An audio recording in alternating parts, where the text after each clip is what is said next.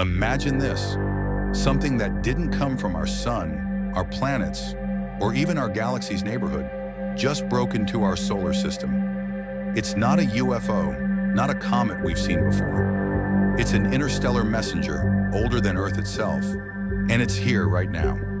It was first spotted by the Atlas telescope in Chile, July 1st, 2025. At first, scientists thought it was just another comet until they ran the numbers. Its orbit isn't circular, not even elliptical.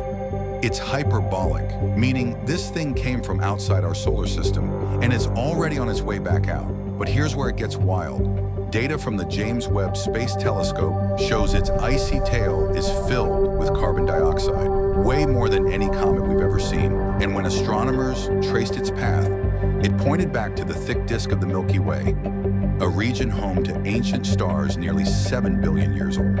So what exactly is 3I/ATLAS? A frozen relic from another star system? Or could it be carrying the chemical fingerprints of life from somewhere else? Soon it'll vanish into the darkness forever, taking secrets older than the sun with it.